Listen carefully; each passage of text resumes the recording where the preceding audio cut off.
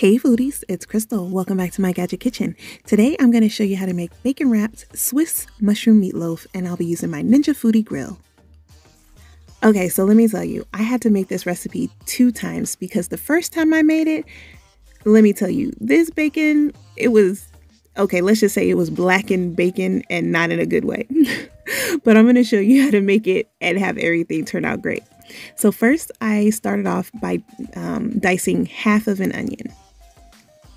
Next I minced 4 cloves of garlic, and then I chopped up some cremini mushrooms.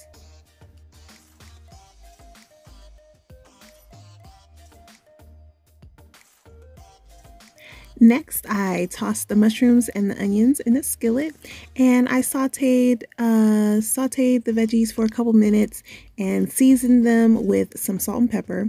And then towards the end of the cooking, I added in the garlic, and then I sat it to the side to cool. Next, I diced an 8-ounce block of Swiss cheese.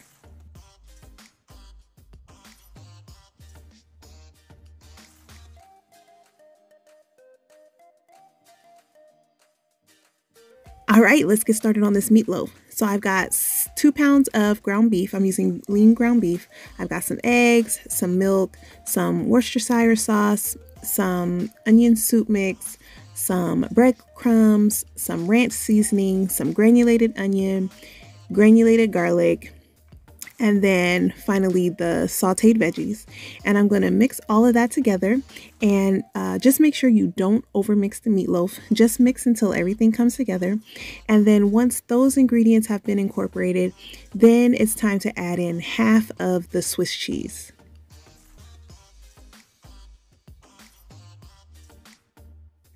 So now I'm spraying the air fryer basket with some olive oil just so nothing sticks, and I'm taking about half or maybe a little bit over half of the meatloaf mixture, and I'm forming a little like well, and that's where I'm going to place the cheese.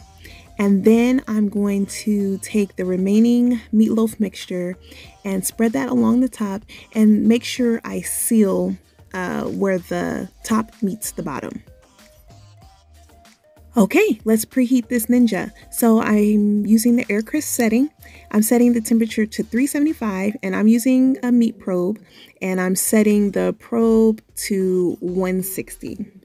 Once the Foodi is preheated, go ahead and add your meatloaf. This is where I messed up the last time. See, look on the left, the bacon is already on at the beginning of the cook time. And by the time the meatloaf was done, that bacon was yeah. So yeah, we didn't want to do that. So we didn't put the bacon on in the beginning. This time I cooked the meatloaf at 375 for 20 minutes, and then I added the bacon. I'm using a butter knife to help me get the bacon on here because obviously it's hot inside of the grill and I don't want to touch it. So I am adding the bacon, and then I did have to take out the temperature probe and then put it back in there. Be careful, that thing is hot. So you see I'm using a towel.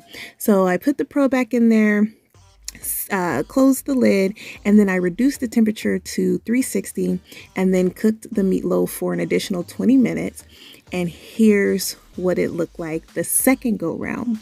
Bacon is nice and crispy and not burnt. So you're gonna let your meatloaf rest for about 10 minutes. And then when you cut into it, you are going to see this delicious, cheesy, gooey, melty heaven. Yes, that's the money shot right there. So good. And there is your delicious bacon wrapped meatloaf. But let's jazz it up a bit. Let's make a mushroom gravy. So I've got some butter, some more mushrooms, and then I'm going to add in some cream of mushroom soup, followed by some chicken broth, and then gonna add in some Worcestershire sauce and some browning sauce. And that's it. We're gonna stir that together till it's heated through, and then it's ready to serve with your meatloaf. Let me tell you, this meatloaf was delicious. Even the burnt bacon meatloaf was good. The kids loved it and they had no problem eating it 2 days in a row. So what did you think about this recipe? Well, if you liked it, go ahead and give me a thumbs up as it does help out my channel. And if you're here and you're still not subscribed, go ahead and tap that button and click that bell so you know every time that I upload a new video. As always, thanks so much for watching, and remember, get out of that drive-thru and get into the kitchen. Bye!